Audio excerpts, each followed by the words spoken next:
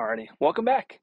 So change of scenery here. We're actually on vacation up in the Eastern Sierras, but wanted to make a quick update video in regards to laser cut parts, just given the amount of attention that video has gotten.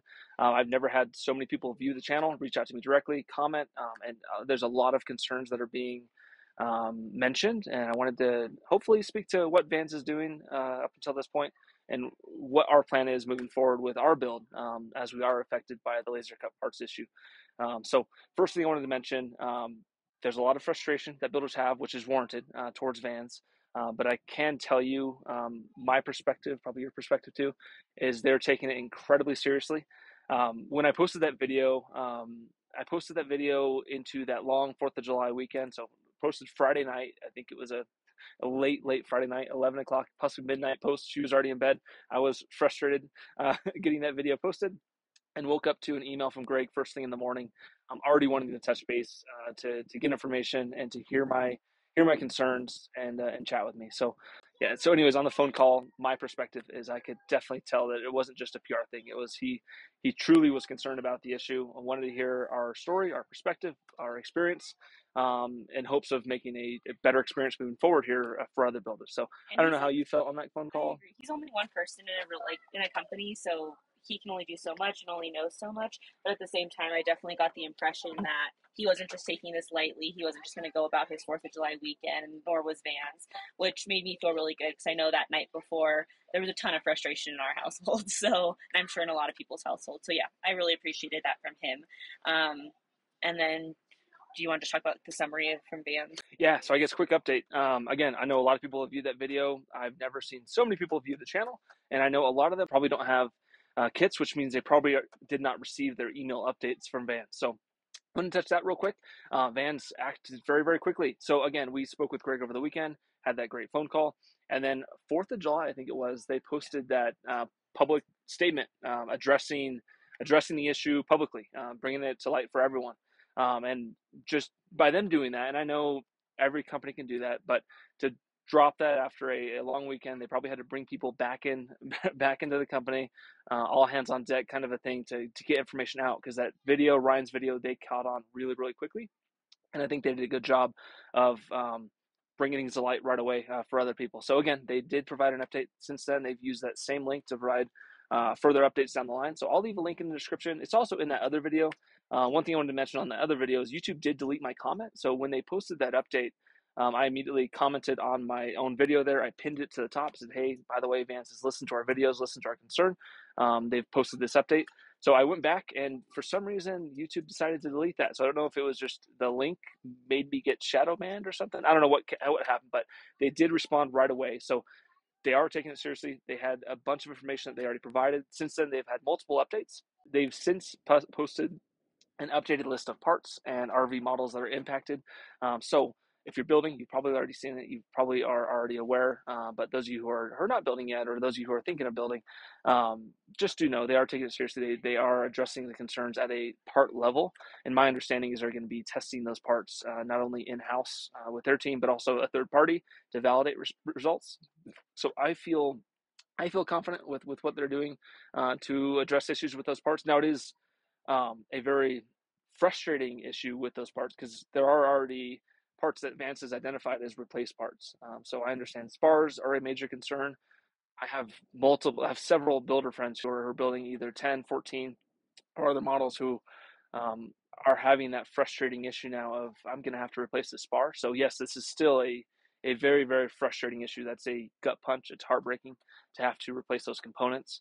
I don't want to No, get it negative. is it is frustrating, but it's also like what's the alternative? You can rush and say, forget this, we're not going to do it anymore, try to sell it, but good luck with that, or you kind of wait, see what updates they come out with and move from there. But I think the biggest thing is just don't be rash. And that's kind of what we've moved to. It's like what we're planning to do. Your big thing was let's not make any quick decisions because I think the initial thing is forget it, we're done with this, it's over, Yeah, it's that's it. frustrating. That's what you want to do, but that's not necessarily, at least for us, in our what we're planning to do. That's not Doesn't the fulfill our end goal. yeah, that doesn't fulfill our end goal. So, do you want to just say what we're planning to do? As far as what we're doing, we are putting a hold on things. We're on vacation. We're enjoying enjoying nature, enjoying not being in the scorching Phoenix desert during a hot time. So, anyways, we're putting things on hold for now. I think even when we get back, I'm not going to be touching those laser cut parts until I know more from Vans. I'm going to give them every opportunity to do all the testing they need to do on the parts and move from there. I don't think there's nothing good will come from making a rash decision right now before we know all the information. This is one of those things where they have a year's worth of laser cut parts to work through to test. Where we're at is we're again not going to be touching things until we hear back further from Vans. I don't think it's smart to. I keep hearing. I understand the perspective, but I keep hearing from people who are talking about giving up the build entirely. Number one, just thinking money wise, resale wise, I don't think resale is going to be anything. Yeah, there's nothing good will come from making a decision now before we know further. I don't think people are going to be buying these kits right now. I think the buyer side is going to be on hold. The build side, it's frustrating to put a pause on things, and it sucks. All of us who are building, we're doers. We want to get things done, but it's one of those things where we need to give Vans the opportunity to do all the testing they need to do, give them space, give them room. I'm not calling them. I'm not emailing them. They mentioned in that link that they're going to have a system for us to be able to request parts efficiently in the future. That's not up and live yet. So again, giving them space. We're putting things on hold. I'll hang out with her more. I'll hang out with Wyatt more, which I guess is a good thing, right? Yes. For now. So, anyways, that's where we're at. Yeah, so, anyways, other builders. I've tried to record this a few times here, but my opinion is if you're building a kit that's affected and you know that you have buried parts, hold off on making a decision for now. Nothing good will come from making a decision now. Hold off. Give Van space. Give them time. Things will get sorted out. I know it's a busy month. We have Air Venture coming up. We're not going to actually, I guess, update there. We're not going to be able to make it this year, but next year we plan on being there. But you have all these moving pieces, so give them space, give them time, and hopefully a month from now, maybe 2 months from now, we're back at it full speed ahead. Because my intention here is if that list comes back, I guess my view of that list, if it comes back with solid testing and we're good to move forward with those laser cut parts in our fuselage kit, we'll move forward. I have full faith in Vans. Just the conversation that we had with Greg, I can tell they're fully invested. They do not want unsafe components being out there, and I can tell that they're taking it very, very seriously, and I trust them. I think they're doing everything they can. So if they come back with that list and we have parts on there and they deem them cosmetic in nature because they're fuselage parts or they're interior panels or whatnot, we'll move forward. We'll absolutely move forward.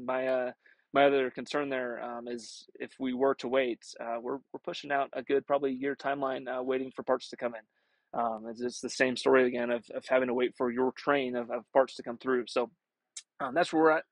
I'll trust their list. Again, full faith in Vans there.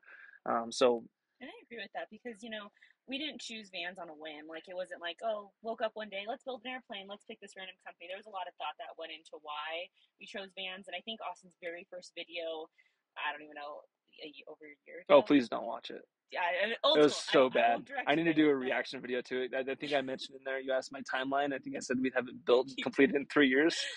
here we are. Yeah, it's No, but even times two. in the initial video, I still remember him talking about why Vans, why did we choose this company? There was a reason we did, and obviously a bump came up. And from a spouse perspective, it's extremely frustrating because in my mind, I see Austin in the garage working on these things. I see our money flowing to this specific project.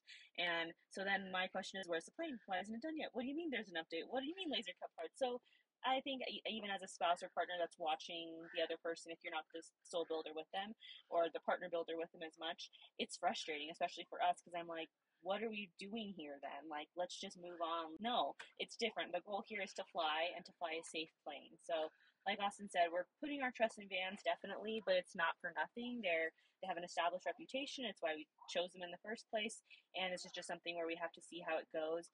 But I 100% agree with Austin that making quick decisions. I've looked at some of those forum comments and messages he's gotten where it's just like, let's just stick it to the company. And I totally get that feeling. We felt that when that first July 3rd, I think, when that started coming out, we had that same like, are you kidding me? So I get it.